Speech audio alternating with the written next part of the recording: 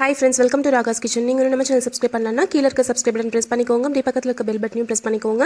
அதுல ஆல் என்ற ஆப்ஷனை பிரஸ் பண்ணிக்கோங்க फ्रेंड्स. அப்பதான் நான் அப்லோட் பண்ற வீடியோஸ் நீங்க மிஸ் பண்ணாம பார்க்க முடியும். फ्रेंड्स, இன்னைக்கு வீடியோல நாள் முழுக்க 24 மணி நேரமும் உங்ககிட்ட இருந்து ஒரு நல்ல வாசனையா இருக்க நீங்க விரும்புனீங்க அப்படினா கண்டிப்பா இந்த டிப்ஸ் எல்லாமே உங்களுக்கு ரொம்ப ஹெல்ப்ஃபுல்லா இருக்குங்க. மிஸ் பண்ணாம கடைசி வரைக்கும் பார்த்து பிடிச்சிருந்தா பிடிக்கலையான்றதை சொல்லுங்க. ஃபர்ஸ்ட் டிப் வந்து நம்ம குளிக்கிற தண்ணில இருந்து ஸ்டார்ட் பண்ணலாங்க. ஃபர்ஸ்ட் டிப் வந்து நம்ம நல்ல வாசனையா இருக்கணும் நாள் முழுக்க அப்படினா ஃபர்ஸ்ட் வந்து வியர்வை நாற்றம் இல்லாம இருக்கணுங்க.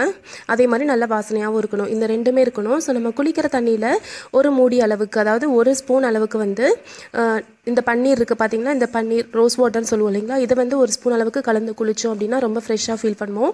அதே மாதிரி ஆப்பிள் சிடர் வினிகர் அப்படின்றது கடைகளில் கிடைக்குதுங்க. இது கூட வந்து ஒரு ஸ்பூன் அளவுக்கு நம்ம கலந்து குளித்தோம் அப்படின்னா ரொம்ப ஃப்ரெஷ்ஷாக ஃபீல் பண்ணுவோம். வியர்வை ஸ்மெல் எதுவுமே இல்லாமல் இருக்கும். அது மட்டும் இல்லாமல் இந்த மாதிரி படிகாரத்துடைய பொடி இருக்குங்க. இந்த பொடி கூட நம்ம வந்து ஒரு அரை ஸ்பூன் அளவுக்கு கலந்து குளிச்சிக்கலாம். அதுவும் வந்து வியர்வை ஸ்மெல் வராமல் இருக்குங்க. செகண்ட் டிப் வந்து நம்ம யூஸ் பண்ணுற சோப் வந்து ரொம்ப முக்கியமான விஷயங்க.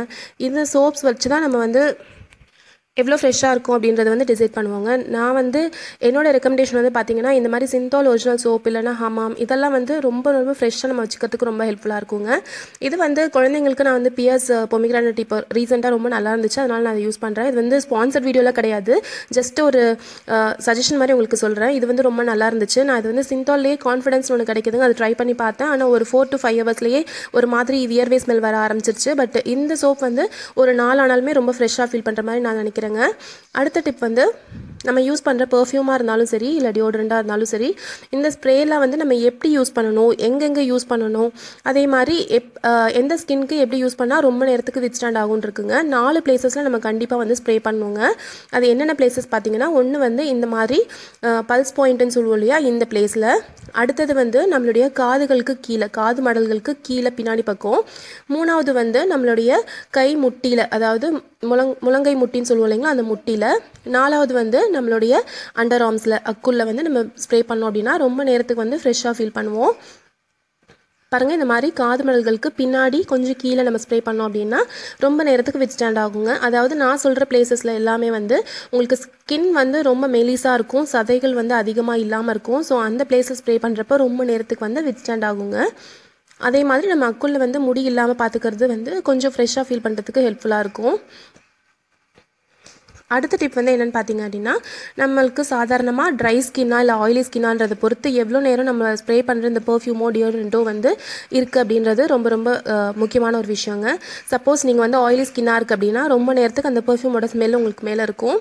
இதே வந்து ட்ரை ஸ்கின்னா இருக்காது. ஸோ ட்ரை ஸ்கின்னாக இருக்கவங்க வந்து வேஸ்லினோ இல்லைனா இந்த மாதிரி ஏதாவது கோல்டு க்ரீம் இருக்குது இல்லைங்களா, இந்த மாதிரி லோஷனோ ஏதாவது எடுத்து நம்ம எங்கெங்கெல்லாம் ஸ்ப்ரே பண்ண சொன்னமோ அந்த இடத்துல லைட்டாக அப்ளை பண்ணிவிட்டு, அதுக்கப்புறமா இந்த அப்ளை பண்ணதுக்கப்புறம் இதுக்கு மேலே வந்து ஸ்ப்ரே பண்ணோம் அப்படின்னா இந்த பெர்ஃப்யூம் வந்து ரொம்ப நேரத்துக்கு நல்லா வாசனை கொடுத்துட்டே இருக்கும். கண்டிப்பாக அந்த டிஃப்ரென்ஸ் உங்களுக்கு தெரியும். நார்மல் ஸ்கின்க்கு மேலே கொடுக்கறதுக்கும் இந்த மாதிரி ஒரு கோல்ட் க்ரீமோ இல்லை வேஸ்லின் மேலேயோ நீங்கள் அப்ளை பண்ணுறதுனால ரொம்ப நேரத்துக்கு வாசனை இருக்கிறது உங்களுக்கு தெரியுங்க. கண்டிப்பாக இது மாதிரி நீங்கள் ட்ரை பண்ணி பாருங்கள். அடுத்தது இந்த 2 பல்ஸ் பாயிண்ட்லேயும் நீங்கள் வந்து ஸ்ப்ரே பண்ணிவிட்டு அதுக்கப்புறம் இந்த மாதிரி வந்து டேப் பண்ணி கொடுக்கணும். இப்படி லைட்டாக தட்டி கொடுக்கணுங்க இந்த ரெண்டையும் சேர்த்து. இந்த மாதிரி பண்ணுறனால ரொம்ப நேரத்துக்கு வித்ஸ்டாண்ட் ஆகும். நீங்கள் இந்த ட்ரிக் வந்து ட்ரை பண்ணி பாருங்கள். அதாவது தடவி விடக்கூடாது, ரப் பண்ணக்கூடாது, இப்படி டேப் மட்டும் பண்ணுங்க. இந்த மாதிரி பண்ணிங்கன்னா ரொம்ப நேரத்துக்கு கண்டிப்பாக அந்த ஸ்மெல் வாசனை உங்கள் மேலே இருந்துகிட்டே இருக்கும். அடுத்த டிப் வந்து பார்த்திங்கன்னா, நம்ம ஹேருக்கு வந்து யூஸ் பண்ணுற இந்த ஆயில் இருக்குது பார்த்திங்களா, முடியில் வந்து ரொம்ப வித்தியாசமான எண்ணெய்கள்லாம் நம்ம தடவுறோம். அதுலேருந்து வர ஸ்மெல்லாம் வந்து நம்ம மேலே கண்டிப்பாக வரும். ஸோ வெளியில் எங்கேயாவது போகிறீங்க அப்படின்றப்போ எந்த ஒரு டிஃப்ரெண்ட்டான ஸ்மெல்லிங் ஆயிலுமே நீங்கள் வந்து யூஸ் பண்ணாமல் ஹேர் வாஷ் பண்ணிவிட்டு போனால் அது வந்து பெட்டராக இருக்குங்க. ஏன்னா நம்ம வந்து இந்த மாதிரி ஆயில்ஸ்லலாம் வந்து நிறைய விஷயங்கள் வந்து நம்ம யூஸ் பண்ணுறோம், வேப்பிலை யூஸ் பண்ணுறோம், அந்த மாதிரிலாம் கூட பண்ணுறோம். ஸோ ஹேர் ஆயில்ஸ் வந்து நம்ம அவாய்ட் பண்ணுறது பெட்டர் நம்ம வெளியில் போகிறப்போ. அடுத்த டிப் வந்து எப்பயுமே நம்மளுடைய கிளச்லேயோ இல்லை பர்ஸ்லேயோ ஹேண்ட்பேக்லேயோ இந்த மாதிரி வந்து ஒரு மவுத் ஃப்ரெஷ்னர் வச்சுக்கிறது ரொம்ப இம்பார்ட்டன்ட்ங்க.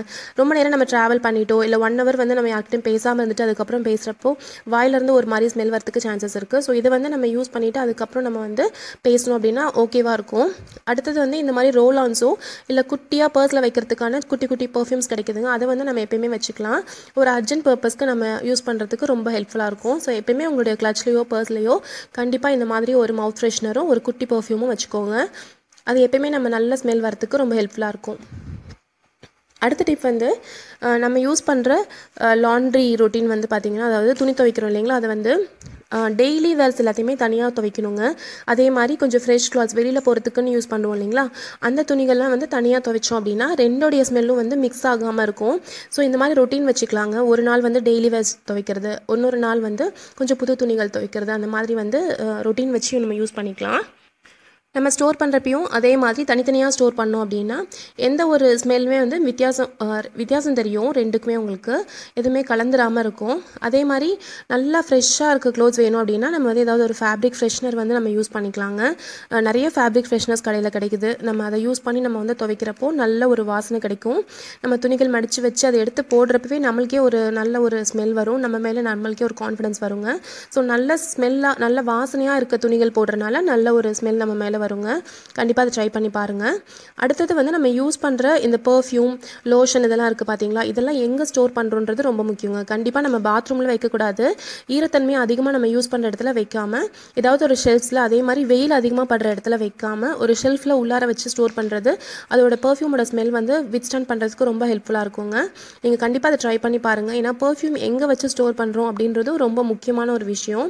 பாத்ரூம்லேயோ இல்லை வெயில் படுற இடத்துலையோ இல்லை ஷெல்ஃபில் வெளியிலையோ அப்படியே வச்சிடாமல் ஷெல்ஃபில் ஒரு க்ளோஸ் பண்ணியிருக்க ஷெல்ஃப்குள்ளே வச்சிங்கன்னா ரொம்ப நேரத்துக்கு வந்து வித்ஸ்டாண்ட் ஆகும். அடுத்தது வந்து நீங்கள் எங்கேயாவது வெளியில் போகிறீங்க அப்படின்னா கண்டிப்பாக ஒரு 15 நிமிஷத்துக்கு முன்னாடியே நீங்கள் வந்து பெர்ஃப்யூமோ இல்லை டியோட்ரண்ட்டோ யூஸ் பண்ணுங்கள், ஸ்ப்ரே பண்ணிக்கோங்க. அதுக்கப்புறம் நீங்கள் கிளம்புனீங்க அப்படின்னா ஏன்னா நம்ம போட்ட உடனே நம்ம வந்து வெளியில் போகிறப்போ அதோட ஸ்மெல் வந்து டக்குன்னு ஒரு மாதிரி அவுட்பர்ஸ்ட் ஆகும், வெளியில் ரொம்ப அதிகமாக வரும். அப்படி இல்லாமல் ஒரு 15 நிமிஷம் கழித்து போகிறப்போ நல்ல ஒரு ஸ்மெல் வருங்க. இந்த டிப்ஸ் எல்லாமே உங்களுக்கு ரொம்ப ஹெல்ப்ஃபுல்லாக இருக்கும்னு நினைக்கிறேன் ஃப்ரெண்ட்ஸ். பிடிச்சிருந்துச்சுன்னா நம்ம சேனல் ராகாஸ் கிச்சனில் ஒரு லைக் கொடுங்க, ஃப்ரெண்ட்ஸ் கூட ஷேர் பண்ணிக்கோங்க, சப்ஸ்கிரைப் பண்ணுங்கள். தேங்க்யூ.